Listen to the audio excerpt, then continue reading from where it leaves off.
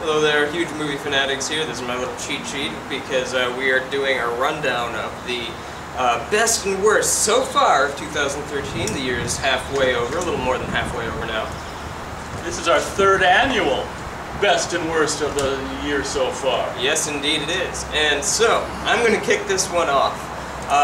Let's do my top 5 movies in reverse order. So number 5 goes to Oz the Great and Powerful. I did a solo review for that one. Check it out. I highly recommend that movie. It's one of the better prequels I've ever seen, which I guess doesn't say a whole lot. But, you know, there you have it. Star Trek 2, or Star Trek Into Darkness is my number 4. This is one, the more I think about it, the more I dislike it, but I liked it so much at the time that I'm keeping it on the list until I have a second chance to view it. But typically my opinions don't change very much, so maybe I'm just thinking of it poorly because I was disappointed, as most people were. My number 3 was sort of a surprise to me. It's a movie called The Bling Ring by Sofia Coppola, whom I really like. She did Lost in Translation a few years ago, if you ever saw that, which I really quite like. This is a movie about 5 Hollywood starlets who, like, lived in Hollywood and whatnot. They weren't actresses. One of them was trying to be, and they hung out at like parties and stuff a lot, where all these like Hollywood stars hung out, and they just decided that they were going to go into celebrities' houses and break in, and just hang out and steal stuff from celebrities. And well, this is a true story. Oh. And they even used Paris Hilton's house in the movie because she was the one that was attacked most often. Paris Hilton is briefly in the movie, which, I mean... She executive produced it. She comes off so bad in the movie, though. Well, I imagine. Like, I mean, so it's like the poor girl, either she didn't know or she's got a really good sense of humor. But she comes off so... I think it was probably the first. Yeah, probably. But so like they steal stuff from Paris Hilton, Orlando Bloom, Rachel Bilson, just Hayden Christensen, I think, like all these like Hollywood people. They just Lindsay Lohan, and they did this for like a good chunk of time before they were finally caught. And the movie is really sort of fascinating, and it's like a deconstruction of the culture.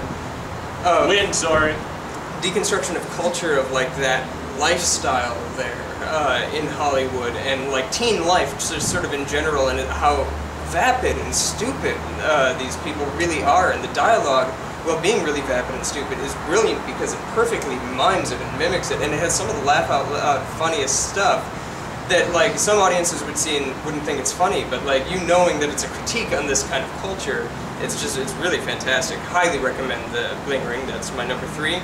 Number 2 is The Croods. This is the animated film about the cavemen. It looked like horseshit, but it was really surprisingly funny. It was the most laugh out loud movie I've seen all year, and for the past couple of years, in all honesty. I really enjoyed that one. And then my number 1 is Pixar's Monsters University. Is it as good as Monsters, Inc.? Hell no. Oh my god, it is a far cry from the quality of that. But still, at the end of the day, it's quite good. It was funny. It doesn't have the emotion that Pixar typically has, but it's very funny, very entertaining, and it's essentially a remake, oddly enough, of Revenge of the Nerds, which it's Pixar's take on Revenge of the Nerds, so it's better than Revenge of the Nerds was. But you know what? It was quite fun and entertaining. And then my list for the worst. I'm just going to give you this. This was a direct-to-video movie. Oh. So you know the quality from which I speak, and it was called 30 Nights of Paranormal Activity with the Devil Inside the Girl with the Dragon Tattoo. Kind of funny title. That's as far as the humor goes. It's actually worse than Scary Movie 5. I have not seen Scary Movie 5. My fiance did, and that was her worst movie until she saw this one, and then she's like, wow, this was actually worse than Scary Movie 5. And yeah, so pretty terrible. There's another movie that is on my worst of list that hit the theaters. I was just going to ask. But I'm going to save that because perhaps we will review it today. So, you have something to look forward to. Okay. If you can hear us, you do. Is it my turn? This is going to be really quick. Basically, if you've watched the reviews we've done today, I've already said it. Oblivion, is the best for me of the year. I saw it a second time, which kind of knocks up my 3 stars to maybe 3, well not maybe, about 3.5. I thought the second time was even better. And obviously my worst is World War Z, which is the first non-found footage movie I've ever given 0 stars here on Huge Movie Fanatics. So to keep it short, I guess that's all I have to say. There you have it. Hopefully, I hope and pray there's no hope that there is something better with the movies coming out the rest of the summer, or like for the rest of the year, for that matter.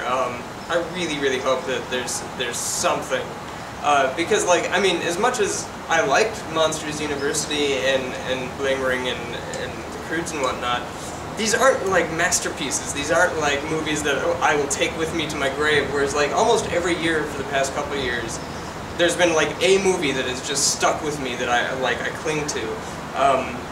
The last time there was a summer or like a year this bad, I would say it was 2009, where it was just kind of like lame. There was like 2 great movies that year, and both of them stuck with me, but everything else that year kind of just sucked. So yeah, that's my.